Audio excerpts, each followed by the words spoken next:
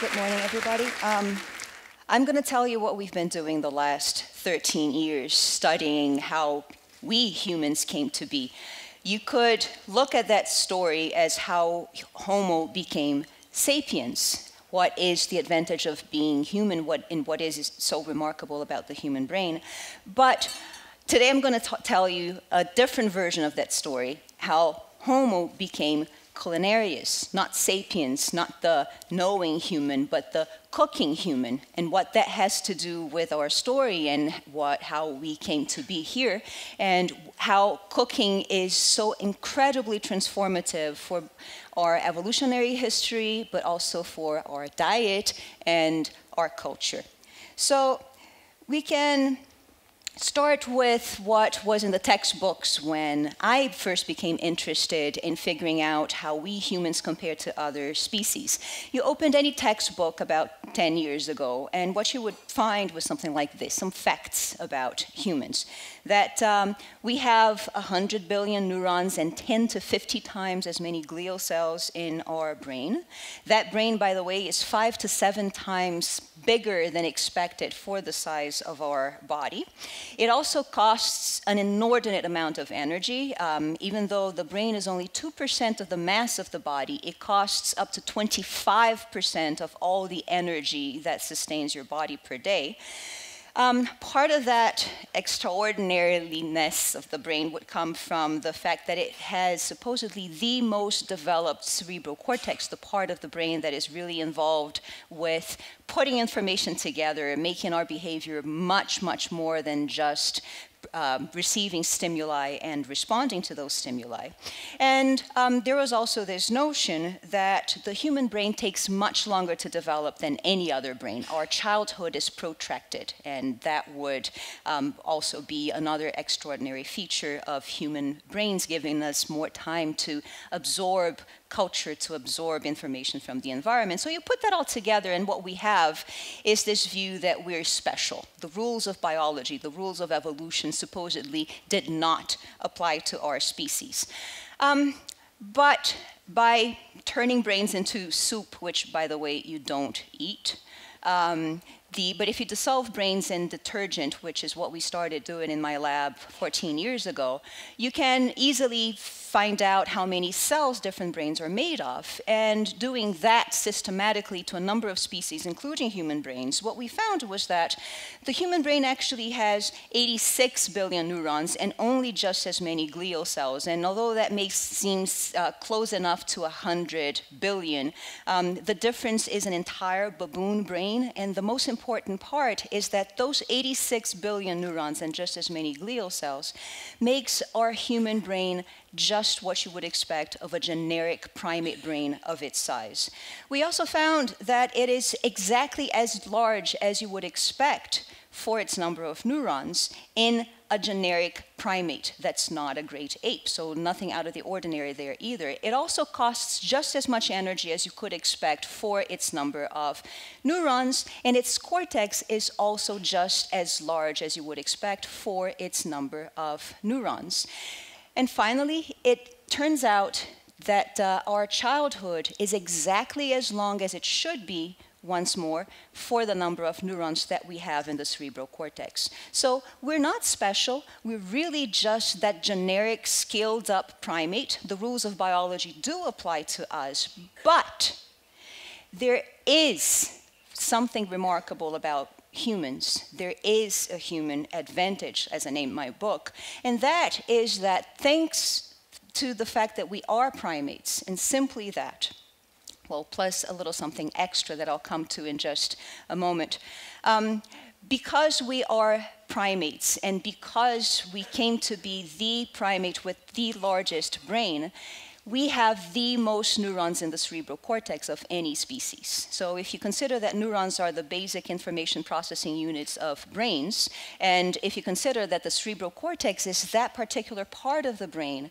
that has the connections that allow it to receive all that information, put everything together, and use your past experiences to make predictions for the future and make plans for the future, whoever has the most neurons in the cerebral cortex should have the most capabilities of putting things together and planning for the future and figuring out how to do that. And that is us. So you see that we have many more neurons in the cerebral cortex, even than elephants that have a brain that's the size of my forearm, that's 3 times the size of our brain.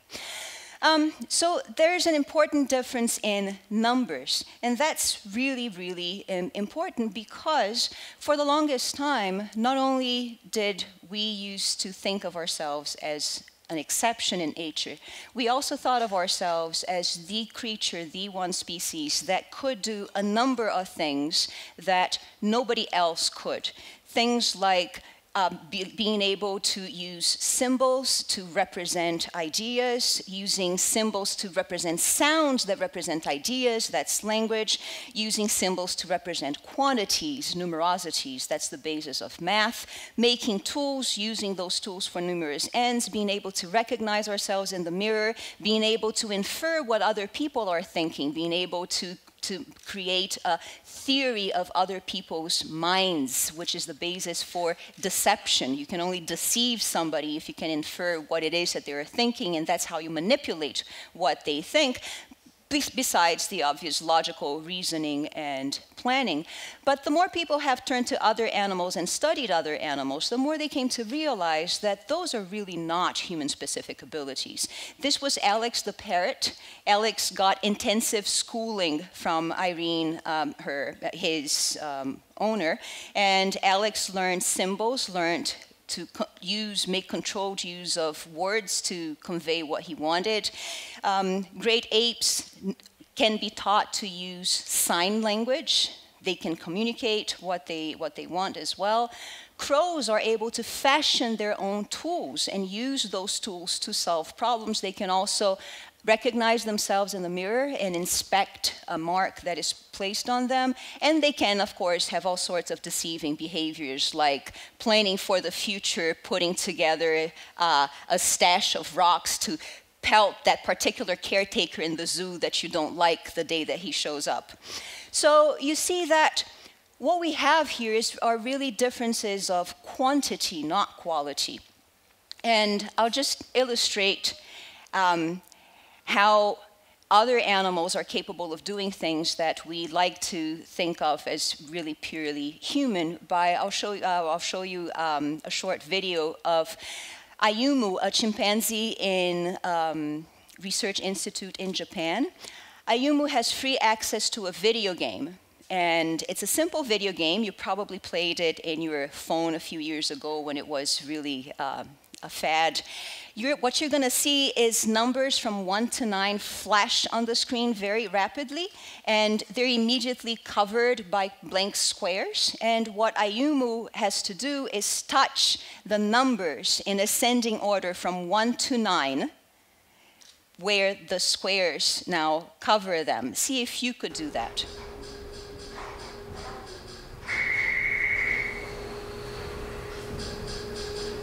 Could you beat Ayumu?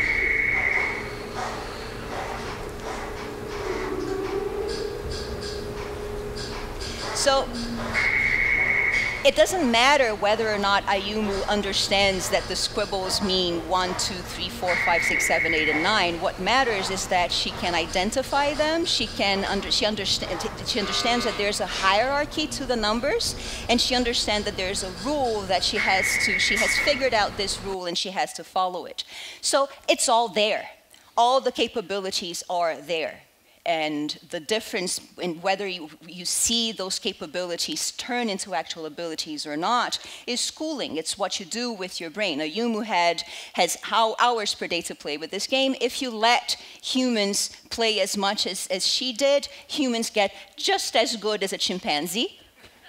But back to our evolutionary history. So what we have here is that we are that species that has the most neurons in the cerebral cortex, therefore the most information processing capabilities, even though we're not the species with the largest brain. And again, that's simply because we are primates. And there is something that seems extraordinary in how we got to here, which is that if you look at the fossil record, you see that from that ancestor that we share with chimpanzees about 6 million years ago, with a brain that was already about the size of a chimpanzee brain today, you see that the human brain increased in size extraordinarily fast, and by an extraordinary amount. It tripled in size in essentially 1.5 million years.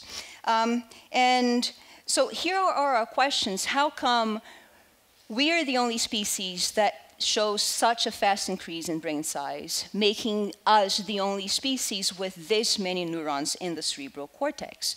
And the answer appeared once we started worrying about great apes. How come they're bigger than us? So you would expect them to have bigger brains than we do, and yet it's the other way around. They're bigger, but we have the largest brain and the largest cerebral cortex. Our brain is 3 times the size of a gorilla or orangutan brain.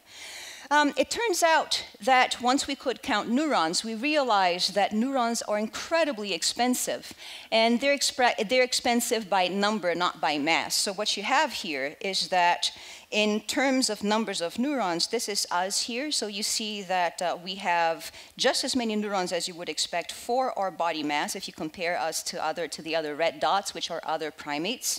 And you see that our brain actually costs just as much energy as you would expect for its number of neurons. It just costs a lot of energy because it has a lot of neurons. So it's 500 kilocalories on average for our 86 billion neurons in a day. Now, when we did the math and we considered what would happen if we ate like any other primate still eats to this day out there in nature, if you do the math of how many calories they get per day, and I just lost the signal. There. If you do the math of how many calories they can get per hour that they spend eating, you could see that a generic primate that spent 8 hours per day, 8 solid hours per day, every single day, looking for food and eating, the most that primate could afford in its brain would be 53 billion neurons. And in that case, there would only be energy left to feed a body of 25 kilos. For that primate body to be any bigger, it would have to give up neurons. It's either or. When you eat like a primate, you either have a lot of neurons or you have a very large brain. If you become too large, there isn't any energy left anymore to even afford 1 neuron. So primates cannot be very large, especially given that they have to sleep about 8 to 9 hours per day. So this is where we find orangutans and gorillas in that 75 kilogram range with 30 billion neurons. And you see that we humans with 86 billion neurons, we should really not be here. We are not viable. We would not be viable if we ate like any other primate does out there.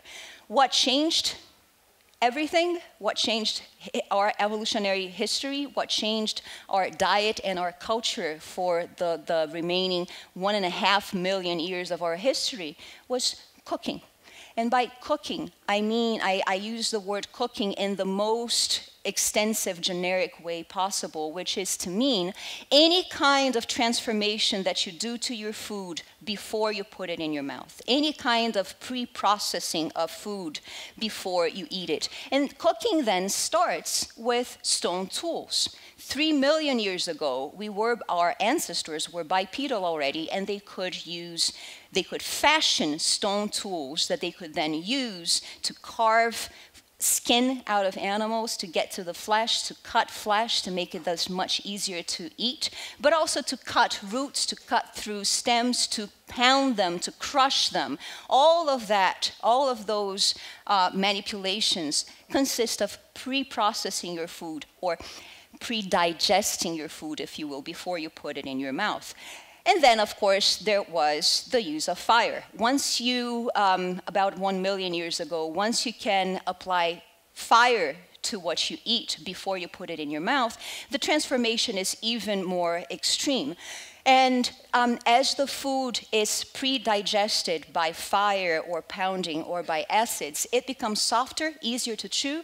That means that you can chew it, eat more rapidly and easily in your mouth. You can turn it into a complete pulp that you can then swallow, and once it gets to your digestive tract, it gets completely destroyed by enzymes, and therefore you get 100% caloric yield. So the consequence of cooking is that you can now eat more in less time and also get more calories from the same food, which means that you now have free time. You no longer have to spend 9 hours per day every single day looking for food and eating. You can go out and do other things with those neurons that you have. And that is how I've proposed that our evolutionary history changed by having this first technology that humans created, stone tools and cooking implements, cooking tools, having a large brain go from being a liability, a risk really, to being an asset. And with that and the free time that became available, now we could both afford a large number of neurons and be able to do something interesting with them. And that is the simplest explanation I can think of for how come our species, and only our species, the cooking one, became the one with the ability to afford such a large number of neurons, especially in the cerebral cortex, that nobody else can. Let me just put that into context for you. So we should eat 9.5 hours per day. That means forget going to school, forget being here talking about what we do or how we do it and how to do it better. No, we would have to be out there looking for food all the time. And even then, we still dedicate about 2 hours per day to foods. If you're an elephant, you have to spend 18 hours per day eating. Your waking life is thinking about food and consuming food. So cooking changed everything. We sometimes forget how that changes things. We just take it for granted. So let me tell you a little bit about what is so transformative about cooking other than giving us plenty of calories. You can take these raw ingredients, which are edible to some extent. We have transformed corn, for instance, to an enormous amount even before we realized that that was genetic manipulation. By cooking, you can transform these raw foods into things that are extremely caloric, which is good to a certain point, but there are also incredibly tastier. You can take dry cocoa beans that are just bitter and hard, and if you bake them and pound them and do some other transformations to them, you get this delicious, rich cream that you can put in your mouth, and it's so pleasing. And the reason why it's so pleasing and the reason why cooking works so well is that what we appreciate about food is actually its flavor, not its taste. Taste is just what the brain gets as information about the nutrients that you get that you're putting inside your body. Is it sugars? Is it proteins? Is it salts? Is it acids? That's what taste gives you. But flavor is actually a combination of all that plus the texture, plus the smell, plus the sight of what you see. So taste depends on the actual stimulus, the actual stuff that you put in your mouth. Flavor is what your brain builds out of all that information. And pleasantness, that the pleasure that you get out of that is variable. A lot of that pleasure comes from fat. And that is really important, that fat is so pleasurable to our brains, because fat is by gram, per gram, fat is the best source of energy. You get 9 kilocalories per gram instead of 4 kilocalories per gram of carbohydrates or proteins.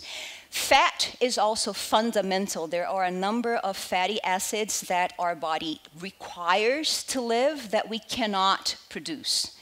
Our body does not know how to produce them, and we get them from food. all those calories and all those benefits come with the added bonus of the pleasure that you get from that slick texture of fatty foods in your mouth.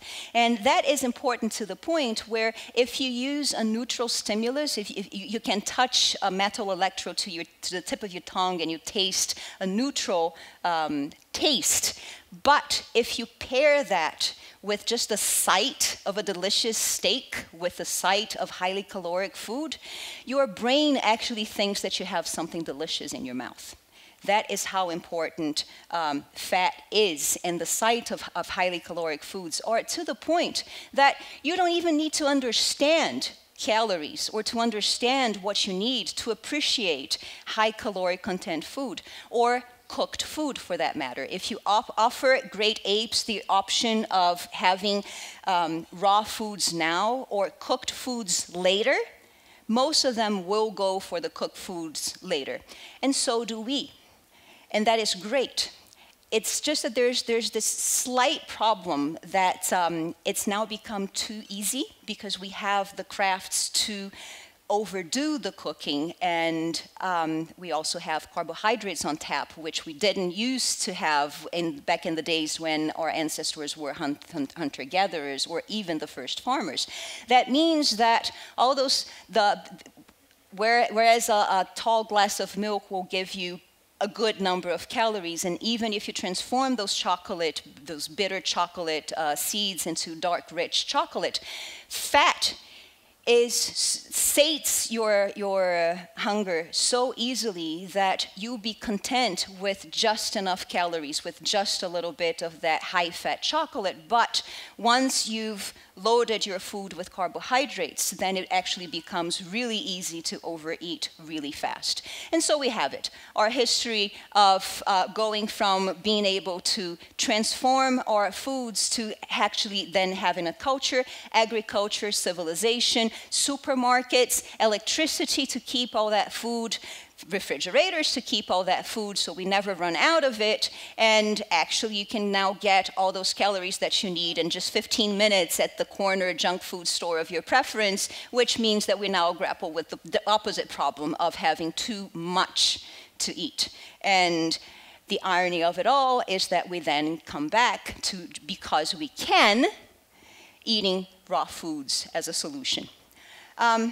So I'll wrap up here. And if you ask me what is the human advantage, what do we do that nobody else does, is we cook extensively. Other animals do pre-process their food, but nobody does it like we do. And that is what allowed us to have the largest number of neurons in the cerebral cortex, which in turn allowed us to be here even talking about food and how cooking is important. And what the Wi-Fi. See, we have all these neurons and still the connectivity goes away. And then what you do. That's why I still like paper.